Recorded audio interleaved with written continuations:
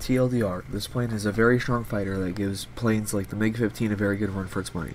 Hello everybody and welcome back to my channel today. Today we are going to be reviewing the F-86A-5, which is a Rank 5 American transonic fighter jet. It's a single-engine jet built for the Air Force. For its weapon, it has 6 50 caliber Browning machine guns, which are pretty good at destroying fuel tanks and like catching them on fire and stuff. So yeah, they're good in my opinion. It is a transonic jet, which is quite good in a down tier, very strong, but in up there it's more kind of mid, because you'll face supersonics. The performance in dogfight is great because it has the special wings that do like the thing where like the thing comes forward, and it's a great roll because of its slim shape, and also holds up in a vertical because like although the transonic engine isn't supersonic, it's still quite strong for what it is.